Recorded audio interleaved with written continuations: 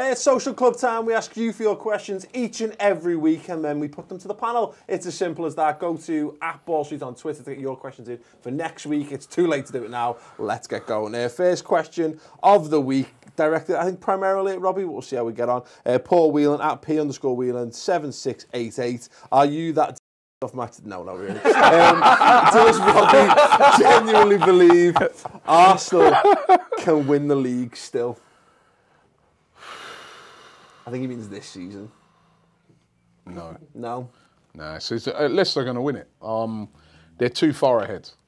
And the way in which they're just, grinding these games out. I mean, yesterday's game, prime example. For me, Southampton, much better team. Should have won that game, really. Couple of decisions as well that on another day could have went against Leicester. They got I think they're going to win it. And I think you have to look on it and say, you know what, it's credit to them. Those games, even though I look in it and say to myself, I look at them and I think they're not that great a team, but they're getting the results. And this is a results business. And I think that, they will win the league. I've got a theory on Arsenal this season, and I always use this. I fear for Arsenal, again, as always. I don't fear for Arsenal. I don't care for Arsenal, if I'm perfectly honest. But my fear is that you this season will, because I've seen you starting to do it already. A lot of your fans on social media saying things like, "Oh, I think we can catch Spurs or we'll finish above Spurs." I think what Arsenal might be lulled into doing, and I'll get Baz's opinion on this as well, is I think they might go, we finish above Spurs, in your face Spurs. No. And then all of a sudden that becomes like the success of the season. No, listen, I can put you straight on that one right now, right? We do want to finish above Spurs. Absolutely. Right? And that is something that every Arsenal fan still thinks, because if you actually look at it, right, if we win our game in hand, we're 1 point behind Spurs. Yeah. And we do want to finish in front of Spurs because it's Spurs.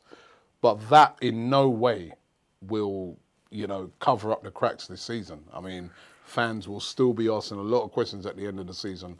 Why didn't we win the league? Yeah. The league was there for us to win. And we should have won it this year. It's as simple as that. And finishing above Spurs will not cover up the cracks. But we have to do it. We have to finish above them. Bare minimum requirements. Go back. Minimum. What are your thoughts?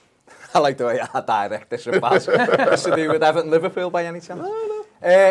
No, listen, Arsenal, I thought Arsenal would win it. I said it all season. Said it even about 6 weeks ago. I still thought they'd catch Leicester. Leicester have just been unbelievable. They've been relentless. And I take, you said they weren't a fantastic team. That's exactly what they are. They're a fantastic team. They haven't got fantastic. They've got Kante and Mahrez and Vardy who always get the credit, but the likes of Morgan and Huth, people like that have been brilliant for them this season. Drinkwater, those kind of players. Yeah, I suppose I have to take that back. As a team, as an actual team, they are the best team in the Premier League. But it's just that sometimes I look at them playing and I'm like, you're not spending £15 million buying Robert Huth to solve your defensive problems next season. No, but or maybe even Wes Morgan, Ranieri has done brilliant, but in terms of finishing above, you always want to finish above your rivals, don't you? But it can never really, unless you finish in first, it can never really be seen as it. That's not your success. You want to do it.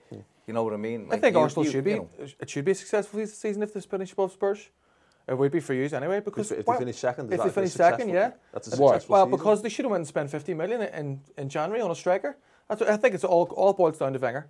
You had the chance in January and realised here, everyone else is awful around us who should be considered top 4. Let's go and buy big. Let's go and buy someone who's going to score me 30 goals. Who could they have got though? I think it doesn't matter who they could have got. They still could have got a striker. It doesn't matter who they could have got. He still should have went and bought and strengthened the squad. He should have known. To be fair, better. I think the summer was the time to do I was going to say that. It weren't January, it was the summer. But in January, because we were the only club that didn't buy an outfield player in Europe in the summer. And when you're buying these players, I think this January thing, it's so difficult to buy world-class you're not players. Wrong, but the point is, it actually, to look at January and go, it's January. Yes, but in January, did anyone buy a striker for 14 million in January? Just to show you the hazards of January. What I'm trying to say is that it should still, I think he'll have saved this season. Maybe I should put it like that. Save the season as he finishes above Tottenham and finishes second, as opposed to it'll be a success. Yeah, you're right. I think that's it. I think that the bar... It's not saved, finishing above Tottenham. I think, you're saying that as I an do Arsenal think though fan there will from be an Arsenal objective fans who are point like, like celebrating, celebrating over Spurs, like we beat you, we finish above you, haha. Listen, hang on a second, have a look at your club. No, listen, it's just going to be a pride thing. I mean, if we can finish above Tottenham, just to basically say to them, you know what, even though we were rubbish this season, we still finished above you, but that is not going to paper over the cracks. Okay, speaking of papering over the cracks, James Hardwick at James Lad says, why aren't the media putting more pressure on Roberto Martinez? Because he's a lovely fella. He has a nice cappuccino with them. Finn's Farm's great. And all for those reasons. Because he is a lovely fella. And we've interviewed him and he's great and he's got loads of time for you. But why aren't you putting more pressure on him? I put lots of pressure on him. I likened his, in the aftermatch thing I done yesterday, he's built Everton into like, you know, one of those great desserts that you see and you look at it and you think, I'm having that, it's going to be amazing, it looks boss. And then you eat it and it's actually that's like, whatever. He's like where you see like the McDonald's photographs of food. Like, wow, the big tasty. Get in. That looks amazing. And it's that big. Oh, it's that big. Everton are typical. It's not what it says on the brochure. That's whatever. The media should be all over it. They've won 4 home games in 12 months. Do you think it comes from the fact it's a disrespect to Everton? In some respects, because people are looking at it going, well, look, there's still a couple of wins, they'll be there or thereabouts. And do you think people think that Everton are better than they are? I guess is it because Lukaku scoring goals, people remember them playing in some good games this season. You're just still in line to win an FA Cup. There's probably people thinking, oh, that's fine for Everton. I think the problem. I'm not sticking it in, by the way. No, internally, certainly for the likes of me, I've seen Everton at the best and obviously at the very worst, and everything in between. And I think for me, my bar is high, and I think the FA Cup, while it'll be lovely and I'll celebrate and I'm looking forward to going to Wembley, it won't paper over the fact that we're going backwards and we've got a better team probably than David Moyes ever had. And I'm not advocating bringing David Moyes back, but if you look FA at Cup's a trophy now, man. I've just said that you've got to look. You've got success. You know what I mean? Yo, parade through Liverpool. It would be great.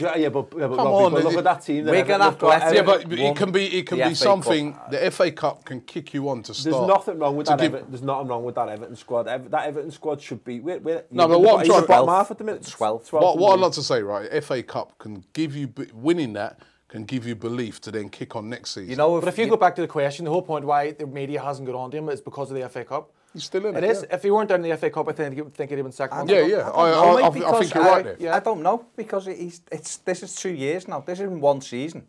This is 2 years. He come in, Everton finished 5th. We still had Moyes' defensive side of the game, and he fused it with his attacking philosophy, and it worked at Street. Although that year, if you actually look at it, Everton were 4th. The middle of April and were favourites to finish 4th and he didn't. Yeah. And for 2 years now... You're talking about the title in January. Exactly. They've gone this way.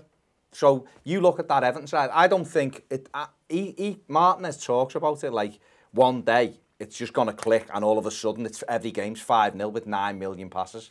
And it ain't going to happen. It ain't going to happen. No, I think we've discussed this about how I think Rodgers and Martinez are cut from the same cloth. The Swansea drinking water. Exactly. And I think that type of football...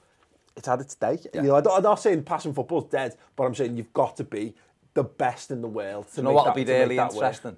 Guardiola next year, Man City, because he's learned a little bit of Bayern and he's had to go direct. It isn't all the same Arsenal. It isn't the same Barcelona model. And this isn't a dig at Arsenal because these are the best at it in the Premier League. But they're not like ultimately. Barcelona, they're nowhere near no, but ultimately they haven't won Barcelona. the Premier League, have they? No. Playing that because you have to have the mix. Leicester are probably play. They come down to Goodison, they had 26% possession and beat us 26 is great. Yeah, we'd all like 26. Yeah, but you know what? You know what? I don't think that will work next year. I do think that, listen, teams that win it boils down to who the best team is.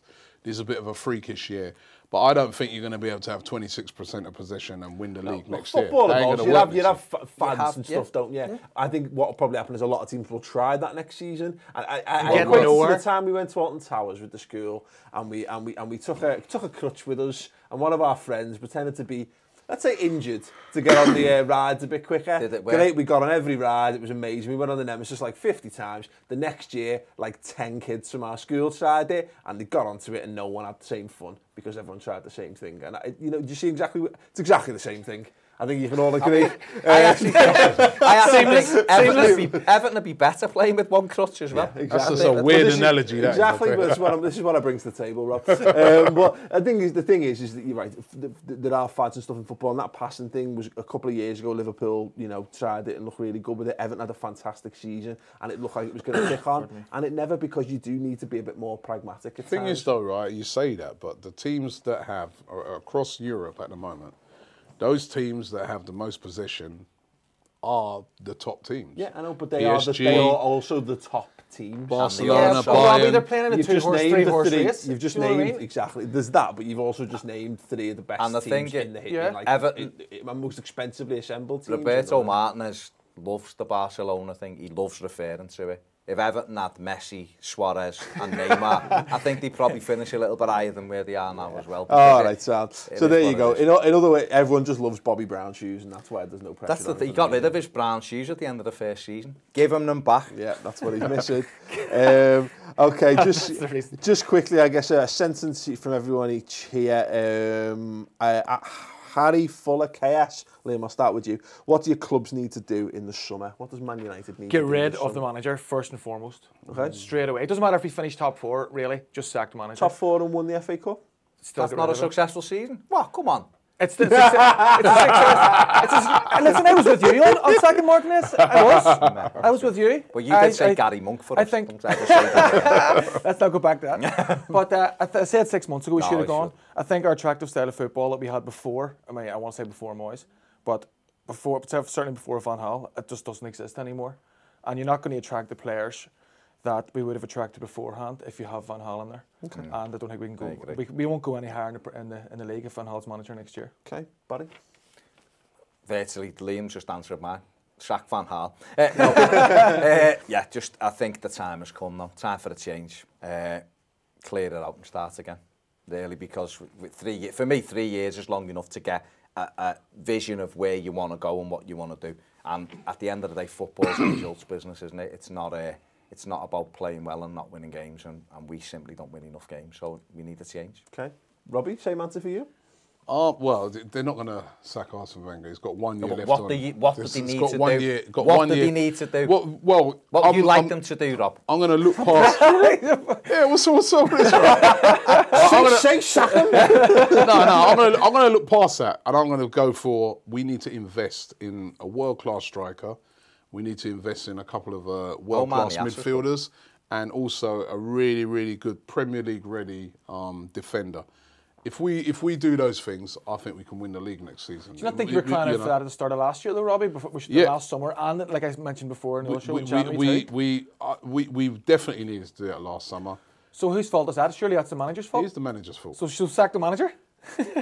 He's got a year left. Can I ask you this very quickly? He's got a year left. They're not going to sack him. Yeah. So if he stays for that year, he needs to do that this summer. But have you got the faith that he can do that?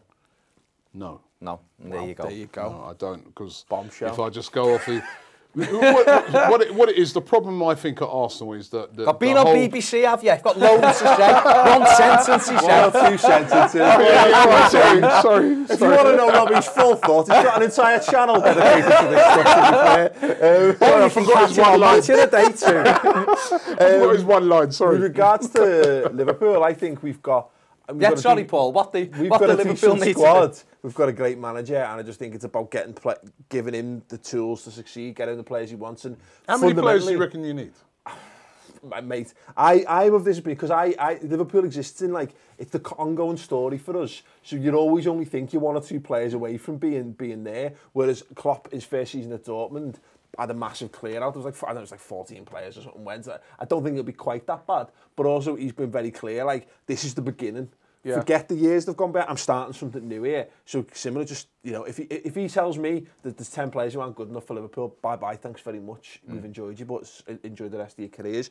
For me personally, just at a very simple level, we need a 20-goal a season centre forward, and if Daniel Sturridge isn't fit enough to do that, then he gets bombed, because I'm not having another season where we cross our fingers and talk about all the good things he does and all that, because he's a terrific player, but you can't sit there like that. Praying that either the guys you've got are going to come good, or the one you've got is going to stay fit. Go out and buy someone who can do you the need job. Essentially, you need 2 or 3 of those level, don't you? Yeah. Keep Sturridge and have another one.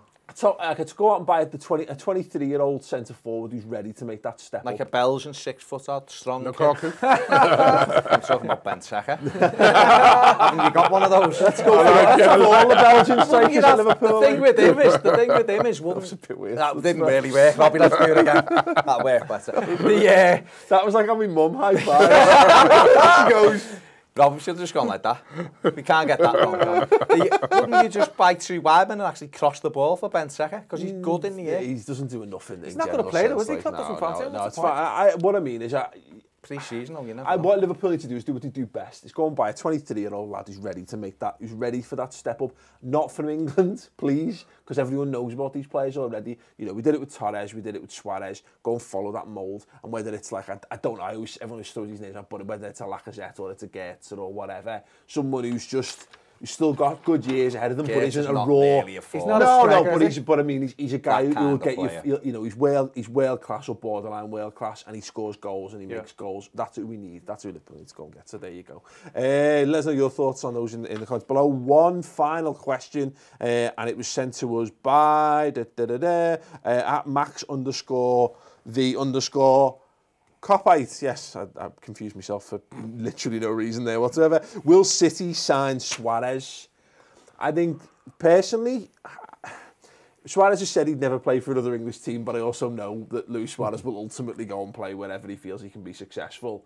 There is the Pep Guardiola connection to his agent, because Pep Guardiola is Pep's brother and he is Suarez's agent. So that exists. He was rumoured to be linked with Bayern before he left for Barcelona and what have you. I think it has all the hallmarks of there's so many boxes that you can tick along the way that it reads like a legitimate story. He's only been at Barcelona 1 year.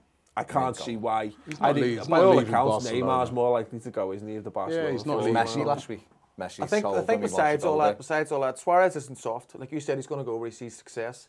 And I don't think, from a personal point of view, I don't think that the new manager coming to the City will be as successful as everyone thinks he'll be.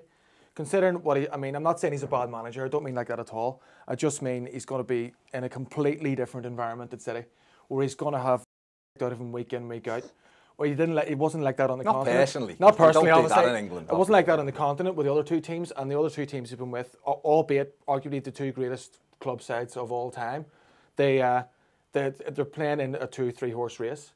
But he is going to have week in, week out. He is going to have access to some unlimited funds. Access to unlimited funds, but he needs a complete overhaul of the team, in my opinion. Like, Touré's out, they need another 4 defenders. Realistically, another 4 defenders. Company isn't going to stay fit, is he? Without Company, they're nothing. And Suarez, I think he's not stupid. He'll go, well, actually, I look at the team a minute at Barca. Am I going to go? Why would you want to leave Barcelona to come back to England? Why? Yeah, well, it's not partly there's money, of course, but also, you know, if you're excited by the project, there are reasons for it. I think the thing is, though, from a City perspective, you buy Suarez, you could effectively buy the title if you bought Luis Suarez. He's that good. You know, he's a 20-30, he's actually a 30-goal a season centre forward, which is a very rare commodity. I'm not saying they wouldn't want him, of course. No, and also, you know, Liam's right. I think, you know, look at the not the entire spine, because I think Hart's fine, but Company is, you know, he's touching goals. Yaya Toure. He should have moved in the summer, to be fair. Years ago, And then you've got David Silva, who's the wrong side of 30 now, although still a fantastic player. And Aguero is still the right age. But again, as your injury problems, what do you do to replace that lot of money? Luis Suarez could be the answer to that. See, the thing you've got to remember as well, where I don't quite agree with you on Pep Guardiola, is that he also got the ability as a manager to make players that are better. And, you know, some of those defenders we're talking about at City are very expensive defenders, came with big reputations like Otamendi. And he's got the ability to maybe not get rid of a player like that, but to make that guy into what the sort of player that he should be. There's a lot of work involved for that, though, isn't there? Yeah, but I think Guardiola... Let's not get sidetracked from the issue. Let's go back to the question. Will City sign Suarez? No. No. No, that's a resounding no. Sorry, Max, unless that's the answer you're looking for. In which case, congratulations. Right, there you go. Thanks very much. Send your questions in at Ball Street. Check out the rest of Social Club this week.